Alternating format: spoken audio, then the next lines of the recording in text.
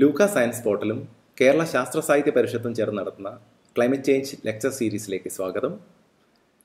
Climate change എന്താണെന്നും എങ്ങനെ ഉണ്ടാകുന്നുവെന്നും എന്താണ് ക്ലൈമറ്റ് മോഡലിംഗ് എന്നുമൊക്കെയുള്ള ലെക്ചറുകൾ നിങ്ങൾ ഇതിനോടകം തന്നെ കേട്ടിരിക്കുമെന്ന് പ്രതീക്ഷിക്കുന്നു. ഈ ഷോർട്ട് ലെക്ചറിലൂടെ ശാസ്ത്രകുതുകികളായ നിങ്ങൾക്കെല്ലാവർക്കും വളരെ സുപരിചിതമായ IPCC റിപ്പോർട്ടുകളുടെ രൂപീകരണം, എങ്ങനെയാണ് അതിൽ നിന്നും വിവിധ ശാസ്ത്ര നിഗമനങ്ങളിലേക്ക് എത്തിച്ചേരുന്നത് എന്നും അതിൻ്റെ ലിമിറ്റേഷൻസ് എന്തൊക്കെയാണെന്നും നമുക്കൊന്ന് പരിശോധിക്കാം. IPCCയുടെ ഡീറ്റെയിൽസിലേക്ക് കടക്കുന്നതിന് മുമ്പ് എങ്ങനെ ഈ സംഘടന ഉണ്ടായി എന്നൊന്ന് പരിശോധിക്കാം. കാലാവസ്ഥാ ശാസ്ത്രം എന്നത് രാജ്യാന്തര സഹകരണം വളരെയേറെ ആവശ്യമുള്ളൊരു മേഖലയാണ്. ഒരേ സമയം ഡാറ്റ കളക്ട് ചെയ്യുക, അത് വിവിധ രാജ്യങ്ങളുമായി ഷെയർ ചെയ്യുക എന്നത് ദൈനംദിന കാലാവസ്ഥാ നിർണ്ണയം കൂടാതെ വിവിധ മോഡലുകൾ ഉപയോഗിച്ച് വരാനിരിക്കുന്ന ദിവസങ്ങളിലെ കാലാവസ്ഥ ഫോർകാസ്റ്റ് ചെയ്യുന്നതിനുമൊക്കെ വളരെ അത്യാവശ്യമാണ്. ചിലപ്പോൾ ഒരു സൈക്ലോൺ നമ്മുടെ അറബിക്കടലിൽ കേരള തീരത്തിനടുത്ത് രൂപം കൊണ്ട് ഒമാൻ തീരത്തേക്കോ ചിലപ്പോൾ പാകിസ്ഥാനിലേക്കോ നീങ്ങിയെന്നിരിക്കും. നമുക്കിഷ്ടമില്ലാത്തൊരു രാജ്യത്തുകൂടെ മഴമേഘങ്ങൾ നമ്മുടെ രാജ്യത്തേക്ക് വരാൻ പറ്റില്ല എന്ന് പറയാൻ സാധിക്കില്ലല്ലോ. അങ്ങനെ നോക്കിയാൽ കാലാവസ്ഥാ ശാസ്ത്രത്തിന് പൊളിറ്റിക്കൽ ബൗണ്ടറികൾ ഒന്നും തന്നെ ബാധകമല്ല എന്ന് പറയേണ്ടി വരും. അതുകൊണ്ട് തന്നെ വിവിധ രാജ്യങ്ങൾ തമ്മിലുള്ള സഹകരണം ഈ വിഷയത്തിൽ വളരെ അനിവാര്യമാണ്. ഈ സഹകരണം സാധ്യമാകാൻ യുണൈറ്റഡ് നേഷൻസിൻ്റെ കീഴിൽ ഉണ്ടാക്കിയ ലോക കാലാവസ്ഥാ സംഘടനയാണ് വേൾഡ് മീറ്ററോളജിക്കൽ ഓർഗനൈസേഷൻ അഥവാ WMO എന്നറിയപ്പെടുന്നത്.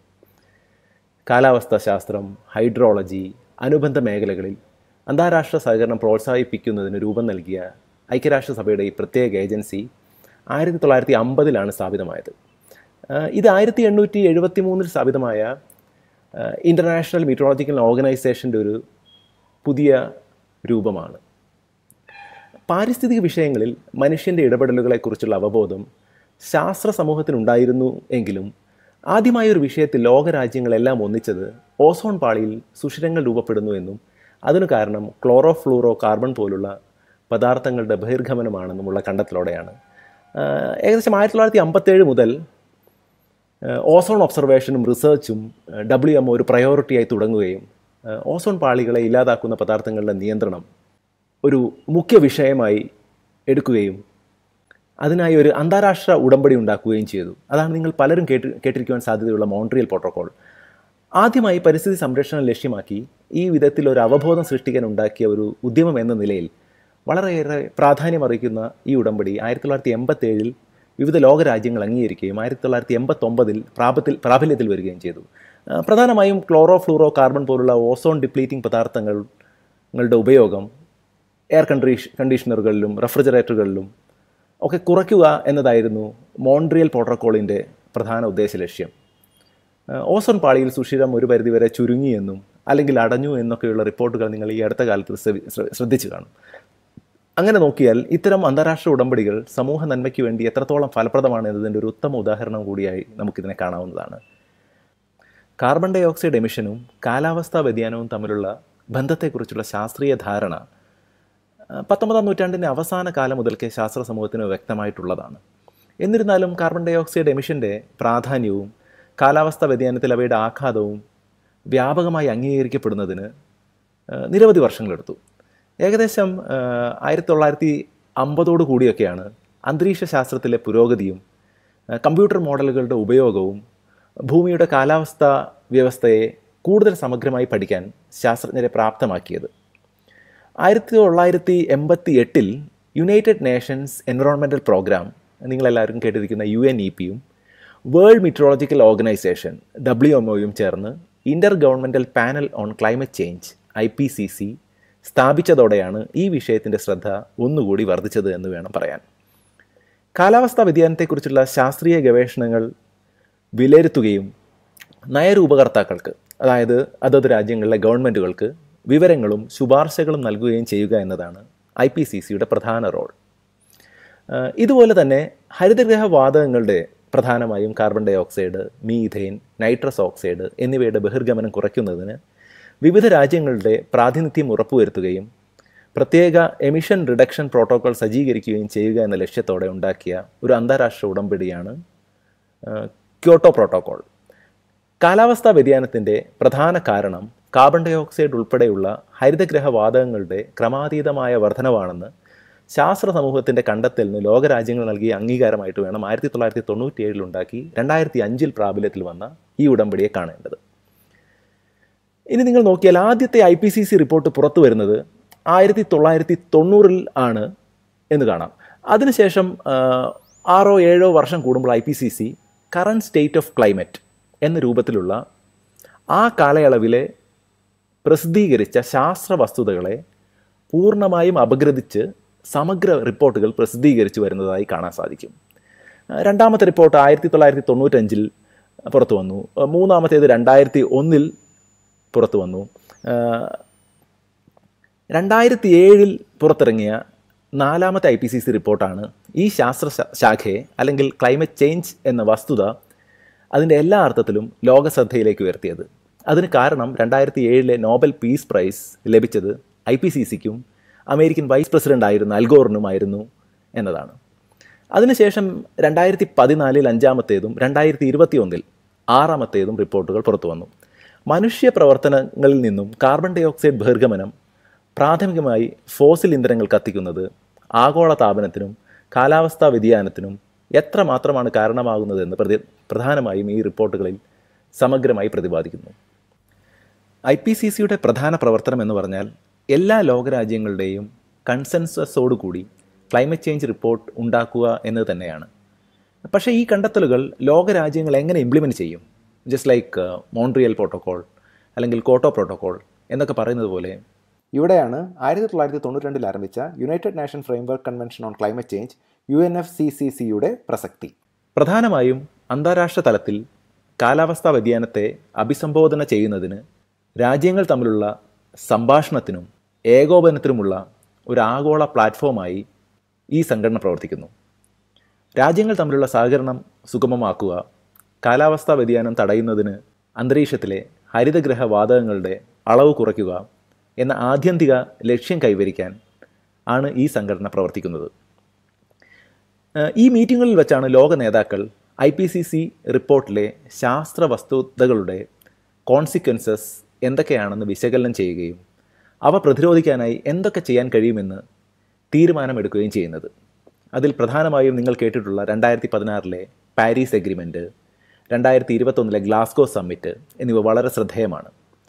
നമ്മുടെ രാജ്യം ഉൾപ്പെടെ ഉള്ള ലോകരാജ്യങ്ങൾ ഹരിതഗ്രഹ വാതകങ്ങൾ ഗണ്യമായി കുറയ്ക്കാൻ പ്രതിജ്ഞാബദ്ധമാണെന്ന് കമ്മിറ്റ് ചെയ്തതും അതിൻ്റെ ഭാഗമായി പലതരം ഗ്രീൻ ഇനീഷ്യേറ്റീവ്സ് തുടങ്ങിയതുമെല്ലാം ഈ അന്താരാഷ്ട്ര കമ്മിറ്റ്മെൻറ്റ്സിൻ്റെ ഭാഗമായിട്ടാണ്. ഇനി നമുക്ക് IPCCയുടെ സ്ട്രക്ചർ എങ്ങനെയാണെന്ന് നോക്കാം. IPCCയുടെ ഏറ്റവും ഉയർന്ന തീരുമാനമെടുക്കുന്ന ഘടകമാണ് പ്ലീനറി. ഇതിൽ എല്ലാ അംഗരാജ്യങ്ങളിൽ നിന്നുമുള്ള പ്രതിനിധികൾ ഉണ്ടായിരിക്കും. IPCC റിപ്പോർട്ടുകൾ അംഗീകരിക്കുന്നതും IPCC ബ്യൂറോയുടെ തിരഞ്ഞെടുപ്പും ഉൾപ്പെടെയുള്ള പ്രധാന നയ തീരുമാനങ്ങൾ ചർച്ച ചെയ്യുന്നതിനും അംഗീകരിക്കുന്നതും എല്ലാം പ്ലീനറി മീറ്റിങ്ങുകളിൽ വെച്ചാണ്. പ്രധാന തീരുമാനങ്ങളെല്ലാം തന്നെ യുനാനിമസായി അല്ലെങ്കിൽ എല്ലാ രാജ്യങ്ങളുടെയും കൺസേൺസ് ഉൾക്കൊണ്ടുകൊണ്ട് ആണ് IPCC മുന്നോട്ട് പോകുന്നത്. IPCC chair, IPCC vice chairman, വിവിധ IPCC വർക്കിംഗ് ഗ്രൂപ്പുകളുടെയും ടാസ്ക് ഫോഴ്സുകളുടെയും തലവന്മാർ ഉൾപ്പെട്ടതാണ് ബ്യൂറോ. പ്ലീനറി സെഷനുകൾക്കിടയിലുള്ള IPCCയുടെ പ്രവർത്തനങ്ങൾക്ക് മേൽനോട്ടം വഹിക്കാനുള്ള ഉത്തരവാദിത്തം ബ്യൂറോയ്ക്കാണ്. വർക്കിംഗ് ഗ്രൂപ്പുകളുടെ ഏകോപനവും അസസ്മെൻറ്റ് റിപ്പോർട്ടുകളുടെ നിർമ്മാണവും ഉൾപ്പെടെ IPCCയുടെ മൊത്തത്തിലുള്ള പ്രവർത്തനങ്ങളെയാണ് ബ്യൂറോ നയിക്കുന്നത്. ഇനി നിങ്ങൾ കേട്ടിട്ടുള്ള വർക്കിംഗ് ഗ്രൂപ്പുകളെ പറ്റി നമുക്ക് നോക്കാം. IPCCക്ക് 3 വർക്കിംഗ് ഗ്രൂപ്പുകളുണ്ട്. ഓരോന്നും കാലാവസ്ഥാ വ്യതിയാനത്തിൻ്റെ ശാസ്ത്രം, ഇമ്പാക്റ്റ് ആൻഡ് വൾണറബിലിറ്റി, ക്ലൈമറ്റ് ചേഞ്ചിൻ്റെ ലഘൂകരണം എന്നീ വിഷയങ്ങളിൽ ശ്രദ്ധ ഊന്നിയാണ് പ്രവർത്തിക്കുന്നത്. വർക്കിംഗ് ഗ്രൂപ്പ് 1 കാലാവസ്ഥാ വ്യതിയാനത്തിൻ്റെ കാരണങ്ങളും അന്തരീക്ഷം, സമുദ്രങ്ങൾ, ക്രയോസ്ഫിയർ എന്നിവയുടെ അവസ്ഥ ഉൾപ്പെടെ കാലാവസ്ഥാ വ്യതിയാനത്തിൻ്റെ ശാസ്ത്രീയ വശങ്ങൾ വിലയിരുത്തുന്നു. കാലാവസ്ഥാ വ്യതിയാനവുമായി ബന്ധപ്പെട്ട വിവിധ മേഖലകളുടെയും പ്രദേശങ്ങളുടെയും ഉണ്ടായേക്കാവുന്ന പ്രത്യാഘാതങ്ങൾ, വൾണറബിലിറ്റി എന്നിവയിൽ വർക്കിംഗ് ഗ്രൂപ്പ് 2 ശ്രദ്ധ കേന്ദ്രീകരിക്കുന്നു. പരിസ്ഥിതി വ്യവസ്ഥകൾ, മനുഷ്യ സമൂഹങ്ങൾ, സമ്പദ് വ്യവസ്ഥകൾ എന്നിവയിലെ കാലാവസ്ഥാ വ്യതിയാനത്തിൻ്റെ അനന്തരഫലങ്ങൾ എന്തൊക്കെയാണെന്ന് ഈ വർക്കിംഗ് ഗ്രൂപ്പാണ് പരിശോധിക്കുന്നത്. ഗ്രീൻ ഹൗസ് എമിഷൻ കുറയ്ക്കുന്നതിലൂടെയും നാച്ചുറൽ മാർഗങ്ങളിലൂടെ കാർബൺ ഡൈ ഓക്സൈഡിൻ്റെ ആഗിരണം വർദ്ധിപ്പിച്ച് കാലാവസ്ഥാ വ്യതിയാനം ലഘൂകരിക്കുന്നതിനുള്ള ഓപ്ഷനുകൾ എന്തൊക്കെയാണെന്നാണ് വർക്കിംഗ് ഗ്രൂപ്പ് 3 പരിശോധിക്കുന്നത്. കാർബൺ ഡൈ ഓക്സൈഡ് ആഗിരണം ചെയ്യുക എന്ന് പറഞ്ഞാൽ ഫോറസ്റ്റൈസേഷൻ കൂട്ടുക. കൂടുതൽ മരങ്ങളുണ്ടെങ്കിൽ കാർബൺ ഡൈ ഓക്സൈഡ് ഇൻടേക്ക് സ്വാഭാവികമായും വർദ്ധിക്കും. കൂടാതെ ഗ്രീൻ എനർജി ഉപയോഗിക്കൽ, ഊർജ്ജ കാര്യക്ഷമത ഉറപ്പുവരുത്തൽ, സസ്റ്റൈനബിൾ ഡെവലപ്മെൻറ്റ് ഐഡിയാസ്, കാലാവസ്ഥാ വ്യതിയാനം മൂലമുള്ള ആഘാതങ്ങൾ കുറയ്ക്കുന്നതിനുള്ള മാർഗങ്ങൾ, പുതിയ സാങ്കേതിക മാർഗങ്ങളും സാമ്പത്തികവും സാമൂഹികവും നയപരവുമായി ചെയ്യാൻ കഴിയുന്ന വശങ്ങൾ എന്തൊക്കെയാണെന്നും വർക്കിംഗ് ഗ്രൂപ്പ് 3 വിലയിരുത്തുന്നു. ദേശീയ ഹരിതഗ്രഹവാതക ഇൻവെൻറ്ററികൾ സ്ഥാപിക്കുന്നതിന് വേണ്ടി IPCCക്ക് ഒരു ടാസ്ക് ഫോഴ്സും കൂടിയുണ്ട്. ഹരിതഗ്രഹവാതക ബഹിർഗമനം കുറയ്ക്കാനുള്ള മാർഗങ്ങൾ രൂപീകരിക്കുകയും അവയുടെ തോത് കൃത്യമായി രേഖപ്പെടുത്തുകയും റിപ്പോർട്ട് ചെയ്യുന്നതിനുള്ള മാർഗങ്ങളും ശാസ്ത്ര രീതികളും രൂപവൽക്കരിക്കുക എന്നതൊക്കെയാണ് ഈ ടാസ്ക് ഫോഴ്സ് ചെയ്യുന്നത്. ഓരോ വർക്കിംഗ് ഗ്രൂപ്പിനും ടാസ്ക് ഫോഴ്സിനും ഒരു ടെക്നിക്കൽ സപ്പോർട്ട് യൂണിറ്റ് ഉണ്ട്. അതാത് ഗ്രൂപ്പിൻ്റെ പ്രവർത്തനത്തിൻ്റെ ശാസ്ത്രീയവും സാങ്കേതികവുമായ വശങ്ങൾ ഏകോപിപ്പിക്കുന്നതിന് ഈ TSU ആണ് സഹായിക്കുന്നത്. മീറ്റിങ്ങുകൾ സംഘടിപ്പിക്കുന്നതിനും വിവിധ ഓതർ ടീമുകളെ ഏകോപിപ്പിക്കുന്നതും മൂല്യനിർണ്ണയ റിപ്പോർട്ടുകളുടെ നിർമ്മാണത്തെ പിന്തുണയ്ക്കുന്നതും TSU ആണ്. ഇനി ഓരോ വർക്കിംഗ് ഗ്രൂപ്പിലും ഓതേഴ്സിനും റിവ്യൂ എഡിറ്റേഴ്സിൻ്റെയും ചുമതലകൾ എന്താണ്, അവരെ എങ്ങനെയാണ് സെലക്ട് ചെയ്യുന്നതെന്ന് നമുക്ക് നോക്കാം. IPCC അതിൻ്റെ റിപ്പോർട്ടുകളുടെ നിർമ്മാണത്തിനും അവലോകനം ചെയ്യുന്നതിനും വിവിധ ലോകരാജ്യങ്ങളിൽ നിന്നുള്ള ആയിരക്കണക്കിന് ശാസ്ത്രജ്ഞർ, ഗവേഷകർ, വിദഗ്ധർ എന്നിവരുടെ വൈദഗ്ധ്യത്തെയാണ് ആശ്രയിക്കുന്നത്. ഓരോ മേഖലകളിലെയും വൈദഗ്ധ്യത്തെ അടിസ്ഥാനപ്പെടുത്തിയും അതത് സർക്കാരുകളുടെ നോമിനേഷനുകൾ അടിസ്ഥാനപ്പെടുത്തിയുമാണ് ഈ വിദഗ്ധരെ തിരഞ്ഞെടുക്കുന്നത്. കൂടാതെ IPCCയുടെ പ്രവർത്തനത്തിൻ്റെ വിശ്വാസ്യതയും ഗുണനിലവാരവും ഉറപ്പാക്കാൻ കർശനമായ റിവ്യൂ പ്രോസസ്സിന് ഓരോ സ്റ്റേജുകളും വിധേയമാക്കപ്പെടുകയും ചെയ്യും. ചുരുക്കി പറഞ്ഞാൽ കാലാവസ്ഥാ വ്യതിയാനം, അതിൻ്റെ പ്രത്യാഘാതങ്ങൾ ചെറുക്കാനുള്ള മാർഗങ്ങൾ വിലയിരുത്തുന്നതിനും ആശയവിനിമയം നടത്തുന്നതിനും ശാസ്ത്രജ്ഞർ, നയരൂപകർത്താക്കൾ എന്നിവർ തമ്മിലുള്ള സഹകരണമാണ് IPCCയുടെ വിവിധ ഘടനാ വിഭാഗങ്ങളിലൂടെ സാധൂകരിക്കുന്നത്. നമ്മളിപ്പോൾ പരിചയപ്പെട്ട ഓരോ വർക്കിംഗ് ഗ്രൂപ്പുകളും ഓരോ റിപ്പോർട്ടുകളാണ് ഉണ്ടാക്കുന്നത്. Working group 1 report, working group 2 report, working group 3 report എന്നിങ്ങനെ ഒരു സീരീസ് രൂപത്തിൽ ഈ റിപ്പോർട്ടുകൾ പ്രസിദ്ധീകരിക്കുന്നു. ആദ്യം വർക്കിംഗ് ഗ്രൂപ്പ് 1 ആണ് റിപ്പോർട്ട് രൂപവൽക്കരണം ആരംഭിക്കുന്നതും പിന്നീട് മറ്റ് ഗ്രൂപ്പുകൾ പ്രവർത്തനം ആരംഭിക്കുകയും ചെയ്യും. ഒന്നാമത്തെ വർക്കിംഗ് ഗ്രൂപ്പ് റിപ്പോർട്ടിലെ കണ്ടെത്തലുകളും വിശകലനങ്ങളും അടിസ്ഥാനപ്പെടുത്തി കൂടിയാണ് രണ്ടാമത്തെ വർക്കിംഗ് ഗ്രൂപ്പ് റിപ്പോർട്ട് രൂപവൽക്കരിക്കുന്നത്. പിന്നെ മൂന്നാമത്തെ വർക്കിംഗ് ഗ്രൂപ്പ് 1ൻ്റെയും വർക്കിംഗ് ഗ്രൂപ്പ് 2ൻ്റെയും കണ്ടെത്തലുകൾ കൂടി അടിസ്ഥാനപ്പെടുത്തി അവരുടെ റിപ്പോർട്ടുകൾ പ്രസിദ്ധീകരിക്കും. IPCCയുടെ ഈ 3 റിപ്പോർട്ടുകളിൽ നിന്നുമുള്ള പ്രധാന കണ്ടെത്തലുകൾ സംഗ്രഹിക്കുകയും സംയോജിപ്പിക്കുകയും ചെയ്യുന്നൊരു സമഗ്രമായ രേഖയാണ് IPCC സിന്തസിസ് റിപ്പോർട്ട്.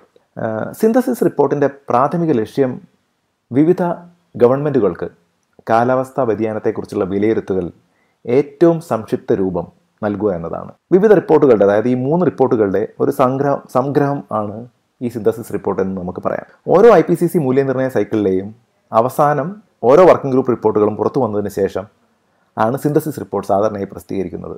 അന്തിമ പ്രസിദ്ധീകരണത്തിന് മുമ്പ് ഇത് ശാസ്ത്ര വിദഗ്ധരും സർക്കാർ പ്രതിനിധികളും ഉൾപ്പെടുന്ന സമൂഹം സമഗ്രമായ അവലോകന പ്രക്രിയയ്ക്ക് വിധേയമാക്കുകയും ചെയ്യും. ഓരോ IPCC റിപ്പോർട്ടുകളുടെയും നിർമ്മാണം ഒരു tedious പ്രോസസ്സ് ആണെന്ന് പറയേണ്ടി വരും. ഉദാഹരണത്തിന് ലേറ്റസ്റ്റ് ആയിട്ട് പുറത്തു വന്ന AR6 വർക്കിംഗ് ഗ്രൂപ്പ് 1 റിപ്പോർട്ടിൽ 65 രാജ്യങ്ങളിൽ നിന്നും 234 ഓതേഴ്സാണ് റിപ്പോർട്ട് എഴുതുന്നതിൽ ഇൻവോൾവ് ചെയ്തത്. അതുവരെ പുറത്തിറങ്ങിയ 14,000 ശാസ്ത്ര പ്രബന്ധങ്ങൾ അപഗ്രഥിച്ചും ക്ലൈമറ്റ് മോഡൽ ഡാറ്റ അനലൈസ് ചെയ്തും ആണ് 2400ഓളം പേജുകളുള്ള ഈ വർക്കിംഗ് ഗ്രൂപ്പ് റിപ്പോർട്ട് ഉണ്ടാക്കിയത്. 78,000 റിവ്യൂ കമൻറ്റ്സ്, അതായത് ശാസ്ത്രലോകവും വിവിധ ഗവൺമെൻറ്റുകളും റിപ്പോർട്ടിലെ പല ഭാഗങ്ങളിലും സംശയം പ്രകടിപ്പിക്കും. ഓരോ ഘട്ടത്തിലും അതിന് മതിയായ തെളിവുകൾ നൽകുകയോ അല്ലെങ്കിൽ വേണ്ട വിധത്തിൽ മാറ്റം വരുത്തിയും ഒക്കെ ആണ് അവസാനം റിപ്പോർട്ട് പബ്ലിഷ് ചെയ്യുന്നത്. ഓരോ റിപ്പോർട്ടുകൾക്ക് പിന്നിലും എത്രത്തോളം അധ്വാനമുണ്ടെന്നുള്ള ഒരു ഏകദേശ രൂപം നിങ്ങൾക്കിപ്പോൾ ഉണ്ടായിക്കാണുമെന്ന് കരുതുന്നു. IPCC റിപ്പോർട്ടുകൾക്ക് സാധാരണഗതിയിൽ നിയതമായ ഒരു സ്ട്രക്ചറുണ്ട്. ഒരു summary four policy makers, then ഒരു ടെക്നിക്കൽ സമ്മറി, പിന്നെ അതിനുശേഷം ഒരു ഫുൾ റിപ്പോർട്ട്. നേരത്തെ പറഞ്ഞ പോലെ 2000 പേജുള്ള ഒരു റിപ്പോർട്ട് വായിക്കാൻ സാധാരണഗതിയിൽ അധികം ആരും മെനക്കെടാറില്ല. എന്നതുകൊണ്ട് തന്നെ അതിൻ്റെ ഏറ്റവും സംക്ഷിപ്ത രൂപത്തിൽ പ്രധാനപ്പെട്ട വിവരങ്ങൾ ആണ് SPM, ആൻഡ് TS, അതായത് സമ്മറി ഫോർ പോളിസി മേക്കേഴ്സിലും ടെക്നിക്കൽ സമ്മറിയിലും ഉൾക്കൊള്ളിക്കുന്നത്. തുടർന്ന് ഫുൾ ചാപ്റ്ററും ഉണ്ടാവും. ഏകദേശം എല്ലാ വർക്കിംഗ് ഗ്രൂപ്പുകളുടെയും ഫോർമാറ്റ് ഏറെക്കുറെ ഇത് തന്നെയായിരിക്കും. റിപ്പോർട്ടിൽ പ്രതിപാദിക്കേണ്ട വിവിധ വിഷയങ്ങൾ ഓരോ ചാപ്റ്ററുകളായിട്ടാണ് ഉണ്ടാവുക.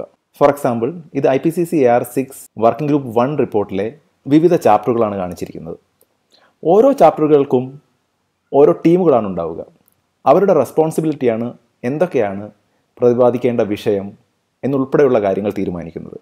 പിന്നെ മറ്റ് ചാപ്റ്ററുകളുമായി കൂടിയാലോചിച്ച് ഒരു കണക്ഷൻ ഉണ്ടാക്കി ഒരു സമഗ്ര രൂപത്തിലേക്ക് അത് ഡെവലപ്പ് ചെയ്തെടുക്കുക എന്നതാണ് 3-4 വർഷം നീണ്ട ഈ പ്രോസസ്സിലൂടെ ചെയ്യുന്നത്. ഈ ചാപ്റ്ററുകളിൽ മൂന്നാമത്തെ ചാപ്റ്റർ ക്ലൈമറ്റ് ചേഞ്ചിൽ മനുഷ്യൻ്റെ ഇടപെടലുകൾ എന്തൊക്കെയാണെന്നതിനെപ്പറ്റി പ്രതിപാദിച്ചിരിക്കുന്നു. ചാപ്റ്റർ 8 ക്ലൈമറ്റ് ചേഞ്ച് മൂലം മഴയുടെ ലഭ്യതയിൽ എന്തൊക്കെയാണ് ഇപ്പോഴുണ്ടായേക്കാവുന്ന മാറ്റം, ഇനി ഭാവിയിൽ ഉണ്ടായേക്കാവുന്ന മാറ്റം എന്നൊക്കെയാണ് പ്രതിപാദിക്കുന്നത്. ഇതുപോലെ തന്നെയാണ് വർക്കിംഗ് ഗ്രൂപ്പ് 2 ചാപ്റ്ററുകൾ ഡിസൈൻ ചെയ്തിരിക്കുന്നത്. ഓരോ സെക്ടറുകളിലെ ഇമ്പാക്റ്റ്, അഡാപ്റ്റേഷൻ ആൻഡ് വൾണറബിലിറ്റി എന്ന വിഷയത്തിലൂന്നി വിവരങ്ങൾ ക്രോഡീകരിക്കുന്നു.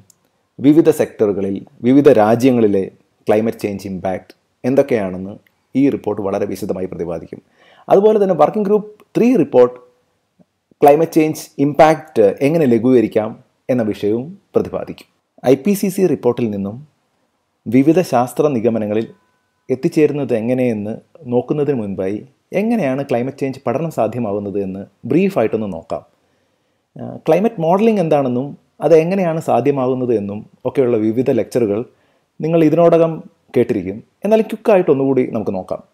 ദൈനംദിനം നാം അനുഭവിക്കുന്ന വെതർ കണ്ടീഷന് ഒരു 30 വർഷമോ അല്ലെങ്കിൽ 50 വർഷമോ അല്ലെങ്കിൽ 100 വർഷമോ ഒക്കെ തട്ടിച്ച് നോക്കുമ്പോൾ വല്ല മാറ്റവും ഉണ്ടായിട്ടുണ്ടോ എന്നുള്ള പരിശോധനയാണ് സിമ്പിളായിട്ട് പറഞ്ഞാൽ ക്ലൈമറ്റ് ചേഞ്ച് സ്റ്റഡീസ്.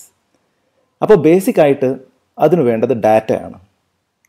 കഴിഞ്ഞ 100 വർഷത്തിൽ തിരുവനന്തപുരത്തെ മെയ് മാസത്തിൽ പകൽ സമയത്തെ ചൂട് കൂടിയിട്ടുണ്ടോ എന്ന് നമുക്ക് നോക്കണമെങ്കിൽ ആ മാസത്തെ ടെമ്പറേച്ചർ ഡാറ്റ ഓതൻറ്റിക്കായ സോഴ്സിൽ നിന്നും കളക്ട് ചെയ്യുക, എന്നിട്ട് അനലൈസ് ചെയ്യുക.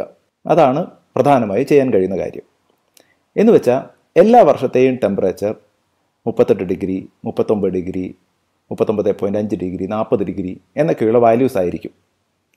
ഇത് ഏതെങ്കിലും ഒരു ലൈൻ ഗ്രാഫ് വരയ്ക്കുന്ന സോഫ്റ്റ്വെയർ ഉപയോഗിച്ച് വരച്ചു നോക്കിയാൽ ചൂട് കൂടുന്നുണ്ട് എങ്കിൽ ഇതുപോലെ ഒരു ഗ്രാഫ് നിങ്ങൾക്ക് ലഭിക്കും. ഇനി ഒരു പ്രദേശത്തെ ചൂട് കുറയുകയാണെങ്കിൽ ഇതുപോലെ ഒരു ഗ്രാഫായിരിക്കും നിങ്ങൾക്ക് ലഭിക്കുക. ഇനി പ്രത്യേകമായിട്ട് ഒരു പ്രദേശത്തെ ചൂട് വലിയ വ്യത്യാസമൊന്നും ഇല്ല എങ്കിൽ ഇതുപോലുള്ള ഒരു ഗ്രാഫായിരിക്കും നമുക്ക് ലഭിക്കുക.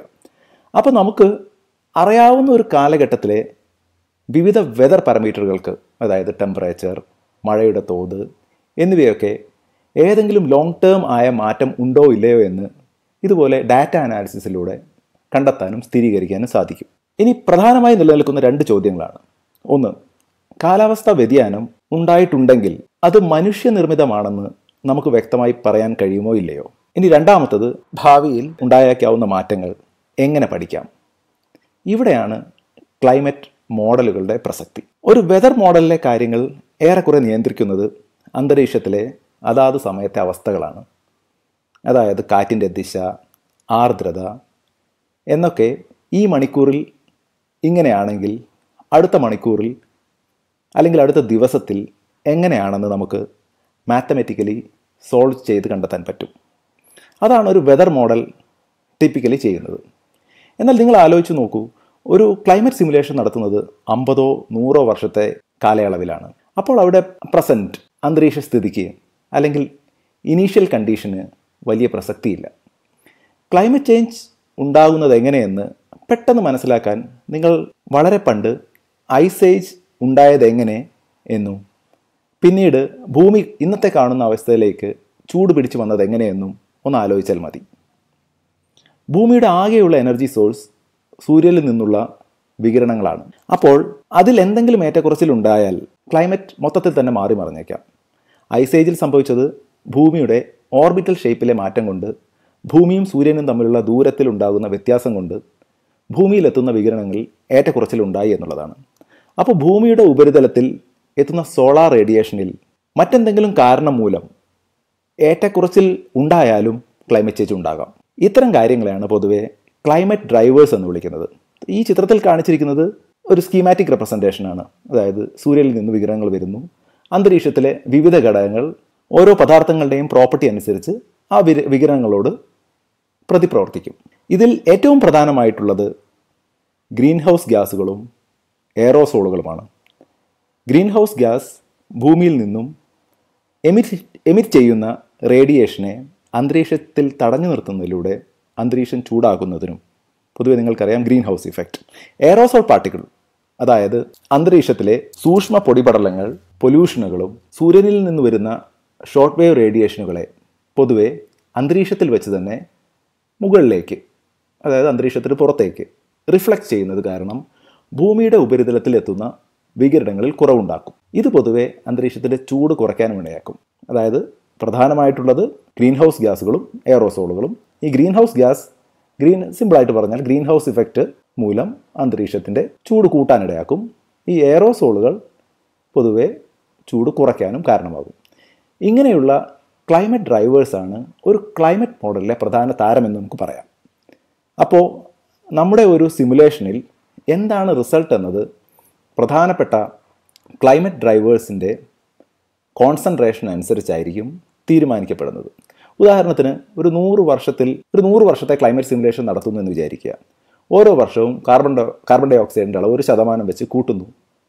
അല്ലെങ്കിൽ സിമ്പിളായിട്ട് നോക്കിയാൽ ആദ്യത്തെ വർഷം കാർബൺ ഡൈ ഓക്സൈഡിൻ്റെ അളവ് 200 ppm പാർട്സ് പെർ മില്യൺ, അത് കാർബൺ ഡൈ ഓക്സൈഡ് അളക്കുന്ന ഒരു യൂണിറ്റാണ്. രണ്ടാമത്തെ വർഷം 201 പിന്നെ അത് 202 അങ്ങനെ 100 വർഷം കഴിയുമ്പോൾ കാർബൺ ഡൈ ഓക്സൈഡിൻ്റെ അളവ് 300 ppm ആയി എന്ന് വിചാരിക്കുക. ഇനി നിങ്ങൾ ഗ്രീൻ ഹൗസ് ഇഫക്റ്റിനെ കുറിച്ച് മനസ്സിലാലോചിക്കുക. കാർബൺ ഡൈ ഓക്സൈഡ് കുറഞ്ഞ ആദ്യ വർഷം സ്വാഭാവികമായും ചൂട് കുറവായിരിക്കും. ഇനി കാർബൺ ഡൈ ഓക്സൈഡിൻ്റെ അളവ് കൂടുന്നതിനനുസരിച്ച് ഗ്രീൻ ഹൗസ് ഇഫക്റ്റ് കൂടുകയും ഓരോ വർഷവും ചൂട് കൂടി 100 വർഷമാകുമ്പോൾ സ്വാഭാവികമായും വളരെയധികം ചൂട് കൂടുകയും ചെയ്യും. ഇനി നിങ്ങൾക്ക് ചിന്തിക്കാം, എയറോസോൾ എന്നാൽ പ്രധാനമായും റേഡിയേഷൻ ഭൂമിയുടെ ഉപരിതലത്തിൽ എത്താൻ സമ്മതിക്കാതെ അന്തരീക്ഷത്തിൽ വെച്ച് തന്നെ റിഫ്ലക്റ്റ് ചെയ്യുന്ന പദാർത്ഥങ്ങൾ ഡോമിനേറ്റ് ചെയ്യുന്നതിനാൽ കൂളിംഗ് ഇഫക്റ്റ് ഉണ്ടാക്കും. അപ്പോൾ എയറോസോളിൻ്റെ അളവ് ഓരോ വർഷം കൂടിയാൽ ചൂട് സ്വാഭാവികമായും കുറഞ്ഞു വരികയും ചെയ്യും. അപ്പോൾ ഒരു പ്രദേശത്ത് കാണുന്ന ക്ലൈമറ്റ് ചേഞ്ച് സിഗ്നൽസ് പല അന്തരീക്ഷ ഘടകങ്ങളുടെ ആകെത്തുക ആണെന്ന് പറയേണ്ടി വരും. ഓരോ കമ്പോണൻറ്റിൻ്റെയും കോൺട്രിബ്യൂഷൻ മനസ്സിലാക്കാനായി നമ്മൾ ക്ലൈമറ്റ് മോഡലുകളിൽ പ്രത്യേകം സിമുലേഷനുകൾ വിഭാവനം ചെയ്യേണ്ടി വരും. ഉദാഹരണത്തിന് ഇപ്പോൾ ഒരു സിമുലേഷനിൽ only carbon dye oxide increasing കോൺസെൻട്രേഷനാണ് കൊടുത്തതെന്ന് വിചാരിക്കുക. അതായത് നേരത്തെ പറഞ്ഞതുപോലെ എല്ലാ വർഷവുമുള്ള കാർബൺ ഡൈ ഓക്സൈഡ് വാല്യൂ നമ്മൾ മാറ്റി കൊടുക്കും. മോഡൽ സിമുലേറ്റ് ചെയ്യും, എന്നിട്ട് കിട്ടിയ ഔട്ട്പുട്ട് ഡാറ്റ അനലൈസ് ചെയ്യും. അപ്പോൾ നമുക്ക് മിക്ക പ്രദേശങ്ങളിലും ചൂട് കൂടുന്നതായിട്ട് കാണാൻ കഴിയും. ഇനി വേറൊരു സിമുലേഷനിൽ ഓൺലി എയറോസോൾ, സ്വാഭാവികമായും അതിൽ ടെമ്പറേച്ചർ കുറഞ്ഞതായിട്ട് കാണാം. ഇനി അടുത്ത സിമുലേഷനിൽ carbon dye oxide plus aerosol ജോയിൻ്റായി force ചെയ്യുന്നു എന്ന് വിചാരിക്കുക. അപ്പോൾ രണ്ടിൻ്റെയും പ്രഭാവം സിമുലേറ്റഡ് റിസൾട്ടുകളിൽ കാണാൻ പറ്റും. ഇതിലേതാണോ മുന്നിട്ട് നിൽക്കുന്നത് ക്ലൈമറ്റ് അതനുസരിച്ച് ഇവോൾവ് ചെയ്യും. ഇതാണ് ഇത്തരം വിവിധ സിമുലേഷനുകളുടെ പ്രസക്തി. ഇനി ഈ എക്സ്പെരിമെൻറ്റുകൾ ഒന്ന് ശ്രദ്ധിക്കാം. ഇവിടെ ഡിഫറെൻറ്റ് ക്ലൈമറ്റ് സിമുലേഷനുകളുടെ പേര് ഞാൻ കൊടുത്തിട്ടുണ്ട്. Historical simulation, historical natural simulation, aerosol only simulation, green house gas only simulation, and future simulation. ഇതാരാണ് ഈ ഡിഫറെൻറ്റ് എക്സ്പെരിമെൻറ്റ്സുകൾ വിഭാവനം ചെയ്യുന്നതെന്ന് നമുക്കൊന്ന് നോക്കാം. സോ നേരത്തെ പറഞ്ഞ വേൾഡ് മീറ്ററോളജിക്കൽ ഓർഗനൈസേഷൻ്റെ ഭാഗമായിട്ടുള്ള വേൾഡ് ക്ലൈമറ്റ് റിസർച്ച് പ്രോഗ്രാം, അതായത് WCRPയുടെ ഭാഗമായ ഒരു പ്രോഗ്രാമാണ് കപ്പിൾ മോഡൽ ഇൻ്റർ കമ്പാരിസൺ പ്രോജക്റ്റ് അല്ലെങ്കിൽ CMIP. ശാസ്ത്രലോകം എന്തൊക്കെ തരം ക്വസ്റ്റ്യൻസ് ആണ്, അതായത് ഏതൊക്കെ തരം സയൻസ് ക്വസ്റ്റ്യൻസ് ആണ് നമുക്ക് അഡ്രസ്സ് ചെയ്യേണ്ടത്, അതിനനുസരിച്ചുള്ള പർട്ടിക്കുലർ എക്സ്പെരിമെൻറ്റ്സ് വിഭാവനം ചെയ്യുന്നു. ഇത് പ്രധാനമായും ചെയ്യുന്നത് വേൾഡ് ക്ലൈമറ്റ് റിസർച്ച് പ്രോഗ്രാമിൻ്റെ ഭാഗമായിട്ടുള്ള കപ്പിൾ മോഡൽ ഇൻ്റർ കമ്പാരിസൺ പ്രോജക്റ്റാണ് ചെയ്യുന്നത്. ഇനി നിങ്ങൾ ഈ എക്സ്പെരിമെൻറ്റിൽ ശ്രദ്ധിച്ചാൽ മനസ്സിലാക്കാവുന്ന ഒരു കാര്യം, ഹിസ്റ്റോറിക്കൽ എന്ന സിമുലേഷനിൽ എല്ലാ വർഷവും ഹരിതഗ്രഹവാതകങ്ങളുടെയും എയറോസോളുകളുടെയും അളവ്, land use land cover pattern എന്നിവ ചേഞ്ച് ചെയ്യും. കൂടാതെ പ്രകൃതിയിലുണ്ടാകുന്ന വോൾക്കാനിക് ഇറപ്ഷൻ, അതർ നാച്ചുറൽ വേരിയബിലിറ്റീസ് മൂലമുണ്ടാകുന്ന green house gas, aerosol concentration ഇവയെല്ലാം പ്രിസ്ക്രൈബ് ചെയ്യും. അതായത് ഈ ഹിസ്റ്റോറിക്കൽ എന്ന സിമുലേഷനിൽ നാച്ചുറൽ പ്ലസ് ആന്ത്രപ്പോജനിക് വേരിയബിലിറ്റി നമ്മുടെ ത്രൂ ഔട്ട് ദ സിമുലേഷൻ 1900 മുതൽ 2014 വരെയാണ് സിമുലേറ്റ് ചെയ്യുന്നതെങ്കിൽ ആ മുഴുവൻ വർഷവും എല്ലാ വർഷവും ഈ വാല്യൂകളെല്ലാം മാറ്റിക്കൊണ്ടിരിക്കും. അടുത്തൊരു സിമുലേഷൻ ഹിസ്റ്റോറിക്കൽ നാച്ചുറൽ. ഈ സിമുലേഷനിലെ ഡിസ്ക്രിപ്ഷൻ നിങ്ങൾ ശ്രദ്ധിച്ചാൽ നിങ്ങൾക്ക് മനസ്സിലാവും. ഇതിൽ നാച്ചുറൽ വേരിയബിലിറ്റി, സപ്പോസ് ഒരു വോൾക്കാനിക് ഇറപ്ഷൻ മൂലമുണ്ടായ aerosol concentration, green house gas concentration ഇവയെല്ലാം നമ്മൾ പ്രോപ്പറായിട്ട് ഈ സിമുലേഷനിൽ ഫീഡ് ചെയ്യും. പക്ഷേ നമ്മുടെ ഇൻഡസ്ട്രിയൽ എമിഷൻ മൂലം ഉണ്ടായിട്ടുള്ള പൊല്യൂഷനോ green house ഗ്യാസോ എയറോസോളിൻ്റെയോ land use and കവറിൻ്റെയോ അളവുകളൊന്നും ഈ ഒരു രണ്ടാമത്തെ സിമുലേഷനിൽ പ്രിസ്ക്രൈബ് ചെയ്യില്ല. So for example, if you compare, നിങ്ങൾ ഈ രണ്ട് ഹിസ്റ്റോറിക്കൽ നാച്ചുറൽ സിമുലേഷനും തമ്മിൽ കമ്പയർ ചെയ്തിട്ടുണ്ടെങ്കിൽ നമുക്ക് അതിൽ നിന്ന് എന്ത് മനസ്സിലാക്കാൻ പറ്റും? ഒന്നാമത്തത് ആന്ത്രപ്പോജനിക് പ്ലസ് നാച്ചുറലാണ്, രണ്ടാമത്തത് നാച്ചുറൽ ഓൺലിയാണ്. സോ ഇതിൽ നിന്നും, അതായത് ഈ ആദ്യത്തെ എക്സ്പെരിമെൻറ്റിൽ നിന്നും നാച്ചുറൽ ഓൺലി മൈനസ് ചെയ്താൽ ബാക്കി കിട്ടുന്നത് നമ്മൾക്ക് കൃത്യമായി പറയാൻ പറ്റും ആന്ത്രപ്പോജനിക് ഇൻഫ്ലുവൻസ് മൂലമുണ്ടായ മാറ്റം ആണ്. അതിപ്പോൾ ടെമ്പറേച്ചറിലാണെങ്കിൽ അങ്ങനെ, റെയിൻഫാളിലാണെങ്കിൽ അങ്ങനെ, വേറെ ഏത് പാരാമീറ്റർ നമ്മൾ എടുത്ത് പരിശോധിച്ച് നോക്കിയാലും ആ കാണുന്ന മാറ്റം, അതായത് ഈ രണ്ട് സിമുലേഷനുകളിൽ നിന്ന് കിട്ടുന്ന റിസൾട്ടുകൾ തമ്മിൽ കമ്പയർ ചെയ്താൽ നമുക്ക് മനസ്സിലാക്കാൻ കഴിയുന്നത് കൃത്യമായും ഈ വ്യത്യാസം ഉണ്ടായിട്ടുണ്ടെങ്കിൽ അത് ഡ്യൂ ടു ആന്ത്രപ്പോജനിക്, അതായത് മനുഷ്യൻ്റെ ഇടപെടൽ മൂലമാണെന്ന് നമുക്ക് കൃത്യമായി പറയാം. സോ ഇങ്ങനെയാണ് നമ്മൾ അതായത് നേരത്തെ ഞാൻ പലപ്പോഴും പറഞ്ഞിട്ടുള്ള ടെമ്പറേച്ചർ ചേഞ്ചുകളിലും മഴയുടെ മാറ്റങ്ങളിലും എല്ലാം എങ്ങനെയാണ് ഹ്യൂമൻ ഇൻഡ്യൂസ്ഡ് ആണോ അല്ലെങ്കിൽ മനുഷ്യൻ്റെ ഇടപെടൽ മൂലമുണ്ടായ മാറ്റമാണോ എന്ന് നമ്മൾ പരിശോധിക്കുന്നത് ഇത്തരം സിമുലേഷനുകളുടെ സഹായത്തോടെയാണ്. ഇനി വേറൊരു എക്സ്പെരിമെൻറ്റ് പ്ലാൻ ചെയ്യുന്നു, ഓൺലി എയറോസോൾ സിമുലേഷൻ. അതിൽ എയറോസോൾ മാത്രമേ ഉണ്ടാവുകയുള്ളൂ, നമ്മുടെ ഈ ഗ്രീൻ ഹൗസ് ഗ്യാസും ലാൻഡ് യൂസ് ആൻഡ് കവർ ചേഞ്ചുകളും ഒന്നും വേരി ചെയ്യില്ല. അതെല്ലാം പ്രീ ഇൻഡസ്ട്രിയൽ വാല്യൂയിലേക്ക് ഫിക്സ് ചെയ്യാമെന്ന് ഞങ്ങൾ പറയും. അതായത് 1900 എന്താണോ വാല്യൂ ആ വാല്യൂ തുടരും.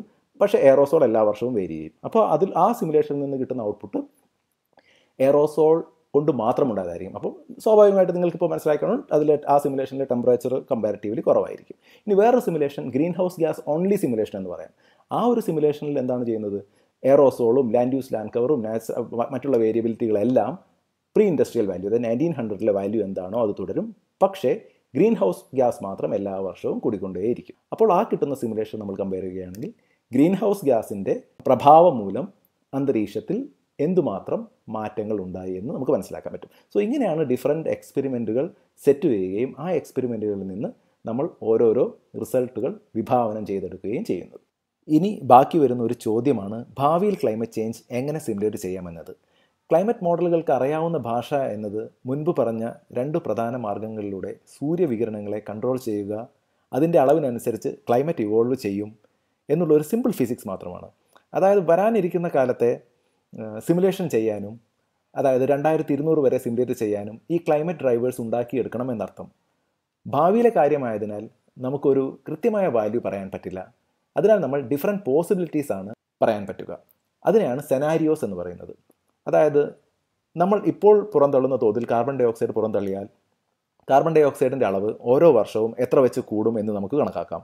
ഇനി നമ്മൾ ഗ്രീൻ ഇനീഷ്യേറ്റീവ്സ് മൂലം ഓരോ വർഷവും കാർബൺ ഡൈ ഓക്സൈഡ് ബഹിർഗമനം കുറയ്ക്കുന്നു എന്ന് വയ്ക്കുക. അപ്പോൾ നമുക്ക് വേറെ ഒരു ഡാറ്റ സാധ്യത കിട്ടും. ഈ സാധ്യതകളെയാണ് shared socio economic pathways SSP എന്ന് പറയുന്നത്. ഭാവിയിലെ കാര്യം വ്യക്തമായി നമുക്കറിയാൻ കഴിയാത്തതിനാൽ ശാസ്ത്രലോകം വിവിധ പോസിബിലിറ്റികൾ ഉണ്ടാക്കും.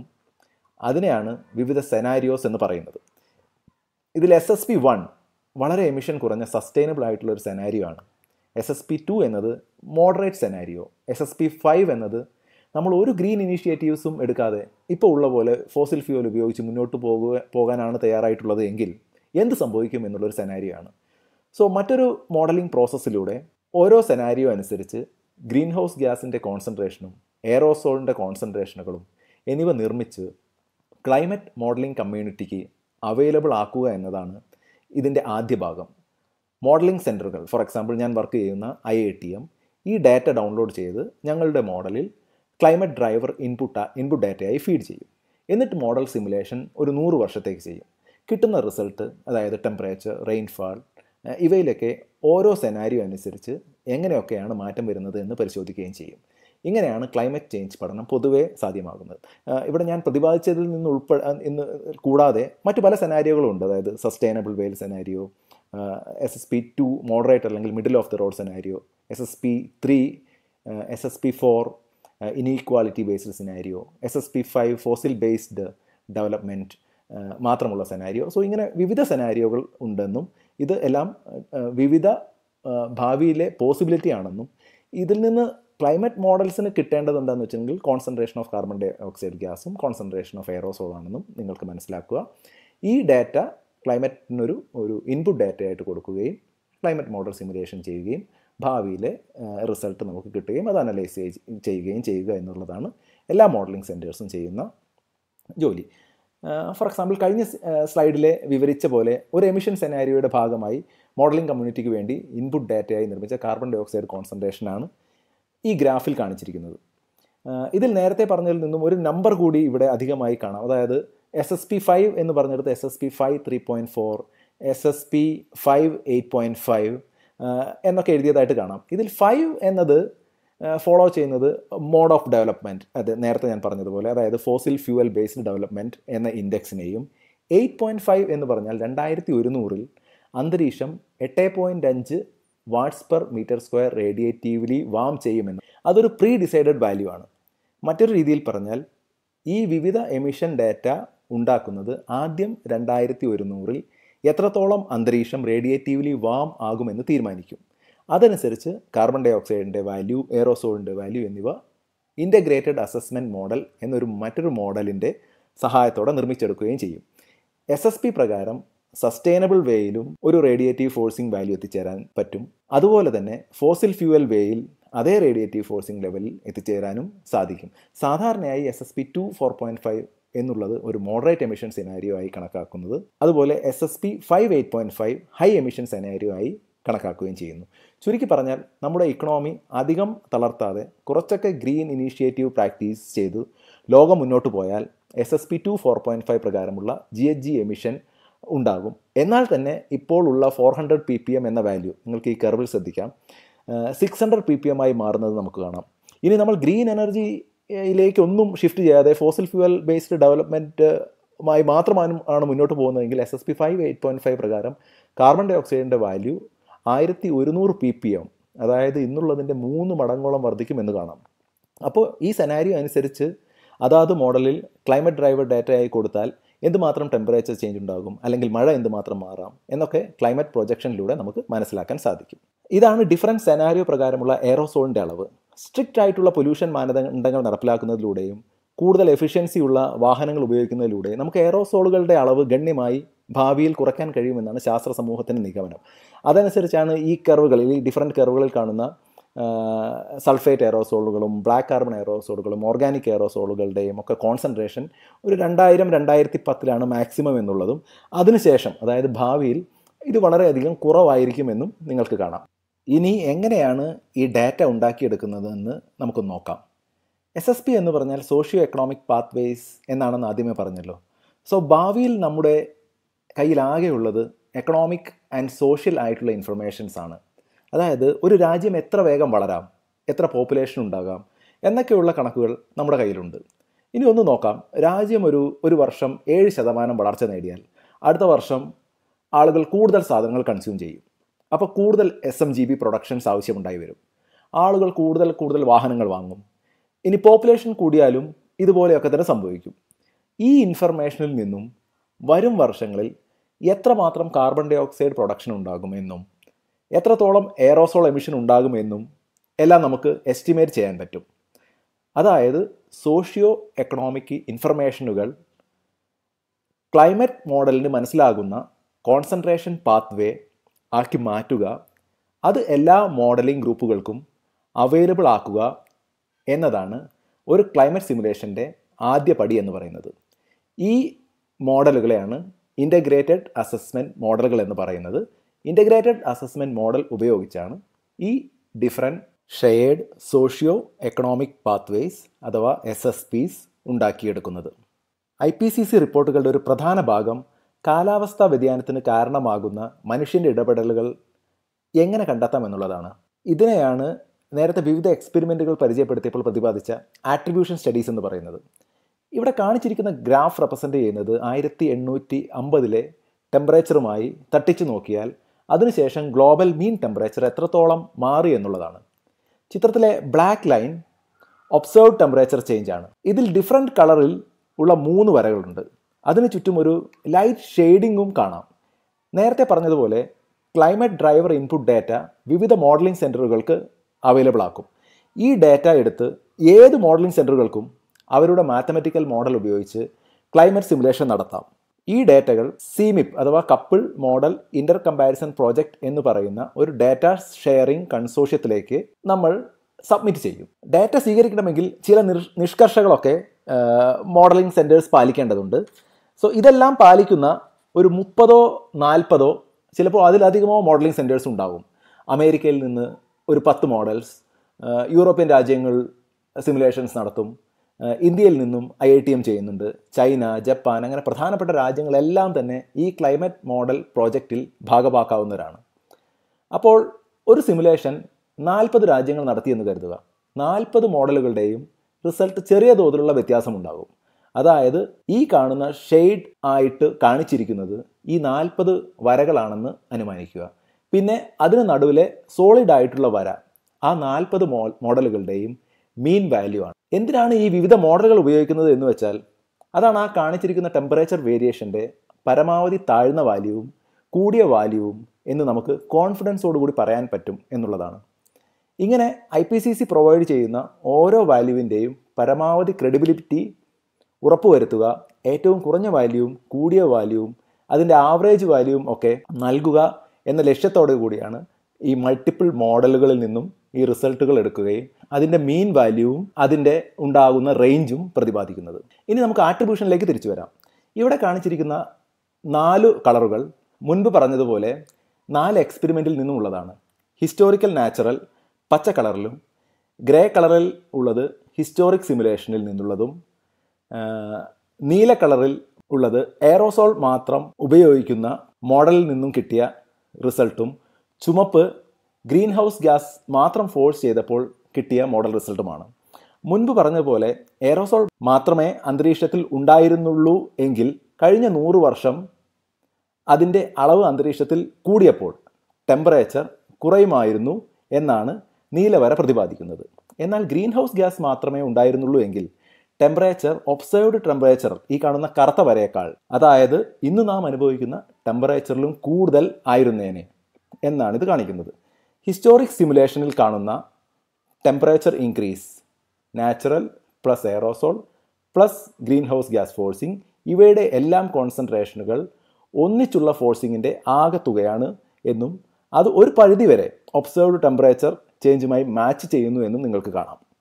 സിമ്പിളായിട്ട് പറഞ്ഞാൽ ഗ്രീൻ ഹൗസ് ഗ്യാസ് ചൂട് കൂട്ടാൻ ശ്രമിക്കുന്നു, എയറോസോൾ ചൂട് കുറയ്ക്കാൻ ശ്രമിക്കുന്നു. ഇവ തമ്മിലുള്ള വടംവലിയുടെ ഭാഗമായി ഒരു മോഡറേറ്റായി ചൂട് കൂടുന്നു എന്ന് വേണം നമുക്ക് അനുമാനിക്കാം. ഇനി നാച്ചുറൽ വേരിയേഷൻ മാത്രമേ ഫോഴ്സിങ് ആയിട്ടുള്ളൂ എങ്കിൽ ചൂട് 100 വർഷത്തിൽ വലിയ മാറ്റമില്ലാതെ തുടർന്നേനെ എന്നാണ് ആ പച്ചവരയിൽ നിന്നും അനുമാനിക്കേണ്ടത്. ഇനി നമ്മൾ ഗ്രേ ലൈൻ പച്ചവരയുമായി കമ്പയർ ചെയ്താൽ ഏകദേശം ഉണ്ടായ ടെമ്പറേച്ചർ വർധനവ് 1.2 ഡിഗ്രി ആണ് എന്നും നാച്ചുറൽ വേരിയബിലിറ്റി മൂലം അല്ല, അത് മറിച്ച് മനുഷ്യൻ്റെ ഇടപെടൽ മൂലമുള്ള ഗ്രീൻ ഹൗസ് ഗ്യാസ്, എയറോസോൾ എന്നിവയിൽ നിന്നും ആണെന്ന് നമുക്ക് അനുമാനിക്കാം. നിങ്ങൾ ഗ്രേ ഷെയ്ഡ് ഏരിയ നോക്കിയാൽ ചില മോഡലുകൾ ഈ ടെമ്പറേച്ചർ വാല്യൂ അണ്ടർ എസ്റ്റിമേറ്റ് ചെയ്യുന്നതായും എന്നാൽ ചില മോഡലുകൾ വാല്യൂ ഏകദേശം 1.8 ഡിഗ്രിയോളം ചൂട് കൂടും എന്ന റിസൾട്ട് തന്നിട്ടുള്ളതായിട്ട് കാണാം.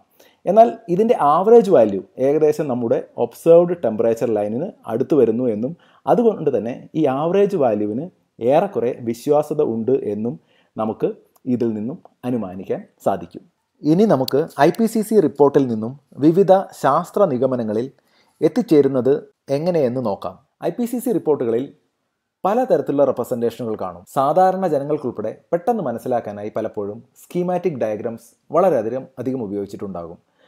ഭാവിയിൽ വരൾച്ച ഉണ്ടായേക്കാൻ സാധ്യതയുള്ള മേഖലകളാണ് ഇവിടെ ഡാർക്ക് യെല്ലോ കളറിൽ കാണിച്ചിരിക്കുന്നത്. അവിടെ എല്ലാം ഭാവിയിൽ വരൾച്ച ഉണ്ടാകാനുള്ള സാധ്യത വളരെ കൂടുതലാണെന്നും ഇന്ത്യൻ ഉപഭൂഖണ്ഡം ഉൾപ്പെടെ ഉള്ള ഭാഗങ്ങളിൽ അതിൽ നിന്നും മുക്തവുമാണെന്ന് നമുക്ക് അനുമാനിക്കാം. ഈ ഒരു ചിത്രം നമ്മുടെ വേൾഡ് മാപ്പ് ഒരു സ്കീമാറ്റിക്കായി കാണിച്ച് 2 കളറുകൾ ഉപയോഗിച്ച് ടെമ്പറേച്ചർ എക്സ്ട്രീംസ് കൂടിയ സ്ഥലങ്ങൾ ചുമപ്പ് കളറിലും കുറയുന്ന സ്ഥലങ്ങൾ നീല കളറിലും കാണിച്ചിരിക്കുന്നു. വളരെ ക്ലിയർ ആയിട്ട് നമുക്ക് മനസ്സിലാക്കാൻ സാധിക്കും എല്ലായിടത്തും temperature related extremes, for example heat wave പോലെയുള്ള വെതർ എക്സ്ട്രീംസ് കൂടുന്നു എന്ന്. ഇതിൽ ഓരോ റീജിയനുകളിലും, ഫോർ എക്സാമ്പിൾ ഇന്ത്യ ഉള്ള ഭാഗത്ത് നോക്കിയാൽ SAS എന്നെഴുതിയ ഈ ഭാഗം അത് സൗത്ത് ഏഷ്യയാണ് സൂചിപ്പിക്കുന്നത്. അതിൽ 3 ഡോട്ടുകൾ കാണാം. അതെന്താണെന്ന് ഇടതുവശത്ത് പ്രതിപാദിച്ചിട്ടുണ്ട്. കോൺഫിഡൻസ് ലെവലാണ് ഇതുവഴി അടയാളപ്പെടുത്തിയിരിക്കുന്നത്. ഇതുപോലെ ഓരോ IPCC സ്റ്റേറ്റ്മെൻറ്റുകളിലും നിങ്ങൾക്ക് ലോ, ഹൈ, മീഡിയം എന്ന് പറയുന്ന ഡിഫറെൻറ്റ് കോൺഫിഡൻസ് ലെവൽസ് പ്രതിപാദിച്ചിരിക്കുന്നതായി നമുക്ക് കാണാം. ഒരു റിസൾട്ടിൻ്റെ വിശ്വസനീയത എത്രത്തോളം ഉണ്ടെന്നാണ് ഇത് കാണിക്കുന്നത്. ഇവിടെ 3 ഡോട്ട്സ് ഇട്ടിരിക്കുന്ന സ്ഥലങ്ങളിൽ ടെമ്പറേച്ചർ കൂടുന്നത് മനുഷ്യൻ്റെ ഇടപെടൽ മൂലം ആണെന്നതിന് ധാരാളം തെളിവുകൾ ഉണ്ടെന്ന് നമുക്ക് അനുമാനിക്കാം. ഇനി നിങ്ങൾ NZ എന്നെഴുതിയ ന്യൂസിലൻഡ് റീജിയനിലേക്ക് നോക്കിയാൽ ടെമ്പറേച്ചർ കൂടുന്നുണ്ട്, പക്ഷേ അത് ഹ്യൂമൻ ഇൻഡ്യൂസ്ഡ് ക്ലൈമറ്റ് ചേഞ്ച് കൊണ്ടാണെന്ന് പറയാനുള്ള കോൺഫിഡൻസ് വളരെ കുറവാണെന്ന് വേണം സിംഗിൾ ഡോട്ടിൽ നിന്നും മനസ്സിലാക്കേണ്ടത്. IPCC റിപ്പോർട്ടിലെ പല സെൻറ്റൻസുകൾ വായിക്കുമ്പോഴും ഇതുപോലെ മീഡിയം കോൺഫിഡൻസ്, ലോ കോൺഫിഡൻസ് എന്നൊക്കെയുള്ള കോൺഫിഡൻസ് ലെവൽസ് കാണാം. ഇവ എന്താണെന്നും എങ്ങനെയാണ് ഡിഫറൻറ്റ് കോൺഫിഡൻസ് ലെവൽ തീരുമാനിക്കുന്നതെന്നും നമുക്കൊന്ന് നോക്കാം. ശാസ്ത്രീയമായ തെളിവുകൾ കുറവായിരിക്കുമ്പോഴോ തെളിവുകൾ പരസ്പര വിരുദ്ധമാകുമ്പോഴോ ആണ് വെരി ലോ കോൺഫിഡൻസ് എന്ന് പറയുന്നത്. വെരി ലോ കോൺഫിഡൻസോടെയുള്ള തെളിവുകളുടെ വിശ്വസനീയത വളരെ കുറവാണെന്ന് നമുക്ക് അനുമാനിക്കാം. ഇനി കൃത്യമായ നിഗമനങ്ങളിൽ എത്തിച്ചേരാൻ വേണ്ടത്ര ശക്തമോ സ്ഥിരതയില്ലാത്തതോ പരിമിതമായ ശാസ്ത്രീയ തെളിവുകൾ മാത്രമുള്ളപ്പോൾ ലോ കോൺഫിഡൻസ് ആണെന്ന് പറയാം. ലോ കോൺഫിഡൻസോടെയുള്ള തെളിവുകൾ വിശ്വസനീയമായി കണക്കാക്കപ്പെടുന്നു, പക്ഷേ ഇപ്പോഴും അതിൽ അല്പം അനിശ്ചിതത്വം നിലനിൽക്കുന്നു എന്ന് കരുതേണ്ടി വരും. ഇനി മിതമായ അളവിൽ ശാസ്ത്രീയ തെളിവുകൾ ഉള്ളപ്പോൾ അത് സ്ഥിരവും യുക്തിസഹവും ശക്തവുമാവുമ്പോൾ എന്നാൽ ചില അനിശ്ചിതത്വങ്ങൾ അവശേഷിക്കുന്നു എന്ന് വിചാരിക്കുക. അപ്പോഴാണ് മീഡിയം കോൺഫിഡൻസ് ഉണ്ടെന്ന് പറയുന്നത്. ഇനി മീഡിയം കോൺഫിഡൻസോടെയുള്ള തെളിവുകൾ സംഭവിക്കാനുള്ള സാധ്യത കുറച്ചുകൂടി കൂടുതലുണ്ടെന്ന് നമുക്ക് അനുമാനിക്കാം. ശക്തവും സ്ഥിരതയുമുള്ളതുമായ ശാസ്ത്രീയ തെളിവുകൾ ഉള്ളപ്പോൾ അത് വിവിധ ഗവേഷകരും ഗവേഷണ പ്രബന്ധങ്ങളിലൂടെയും പിന്തുണയ്ക്കുകയും ചെയ്യുമ്പോൾ ഹൈ കോൺഫിഡൻസ് ചേഞ്ച് ആണ് അത് എന്ന് നമുക്ക് അനുമാനിക്കാം. ഹൈ കോൺഫിഡൻസ് റിസൾട്ട് കൃത്യതയുള്ളതാകാനുള്ള സാധ്യത വളരെയധികം കൂടുതലായിട്ടാണ് കാണുന്നത്. ഇനി വിപുലവും ശക്തവും ആയിട്ടുള്ള തെളിവുകൾ ഉള്ളപ്പോൾ, വിദഗ്ധർക്കിടയിൽ ഉയർന്ന തോതിലുള്ള സമാവയവും ഉള്ളപ്പോൾ വെരി ഹൈ കോൺഫിഡൻസ് ചേഞ്ച് ആണെന്ന് പറയേണ്ടി വരും. വളരെ കുറഞ്ഞ അനിശ്ചിതത്വത്തോടെ ഉള്ള ഇത്തരം റിസൾട്ടുകൾ ഫലത്തിൽ സംഭവിക്കാൻ വളരെയധികം സാധ്യത ഉള്ളതായിട്ട് നമുക്ക് അനുമാനിക്കാം. ഒരു ഗ്രാഫിൽ നിന്നും ഈ കാര്യങ്ങൾ എങ്ങനെ മനസ്സിലാക്കാം എന്നതിന് നമുക്ക് ഈ ചിത്രം ഒരിക്കൽ കൂടി ഒന്ന് പരിശോധിക്കാം. ആ പച്ച ഷെയ്ഡ് ഏരിയ, അതായത് നാച്ചുറൽ ഫോഴ്സിങ് കൊണ്ട് മാത്രമുണ്ടായ ടെമ്പറേച്ചർ ചേഞ്ച്. ചില മോഡലുകൾ പറയുന്നു ടെമ്പറേച്ചർ കൂടും, അതാണ് പോസിറ്റീവ് ഭാഗത്തേക്ക് ഷെയ്ഡിങ് കാണുന്നത്. എന്നാൽ ചില മോഡലുകൾ പറയുന്നു ടെമ്പറേച്ചർ കുറയാം, അതുകൊണ്ടാണ് നെഗറ്റീവ് ഭാഗത്തേക്ക് ഷെയ്ഡിങ് കാണുന്നത്. അതായത് ഒരു 50-50 ചാൻസ് ആയിട്ടാണ് ക്ലൈമറ്റ് മോഡലുകൾ സിമുലേറ്റ് ചെയ്യുന്നത്.